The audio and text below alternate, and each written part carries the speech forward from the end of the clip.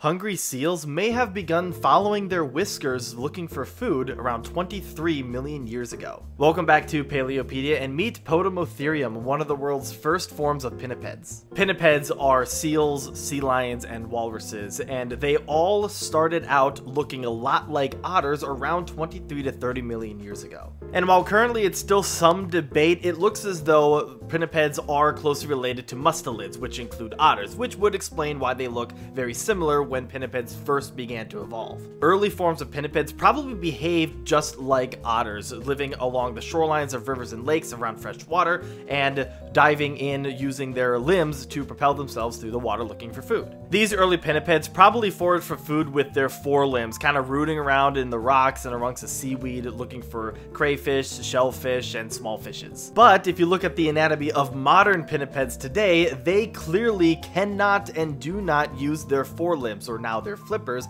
to forage for food. They primarily rely on their whiskers. So at some point during pinniped evolution, they switched from using their forelimbs to using their whiskers to forage, but we didn't really know when exactly that happened until late this summer. Researchers from Italy, Greece, and Sweden, led by paleontologist Alexandra van der Geer from the Naturalist Biodiversity Center in the Netherlands, visited Chicago's Field Museum to try and figure out exactly when this transition was made. There, they studied the museum's special skull models called endocasts. A skull endocast is the infilling of the space inside the skull, i.e. the brain cavity. This is an incredibly important fossil because it gives us a better look into what the brain of that animal looked like. The researchers compared the brain structures of Potamotherium with 6 extinct and 31 extant carnivorous mammals, including bears, mustelids, and seal relatives. Specifically, the team compared the size and structure of the region known as the coronal gyrus. Previous studies suggest that the coronal gyrus is used in processing signals from whiskers. They found that Potamotherium had a larger coronal gyrus than both ancient and modern mammals that utilize their forelimbs when foraging for food, like the Asian small-clawed otter.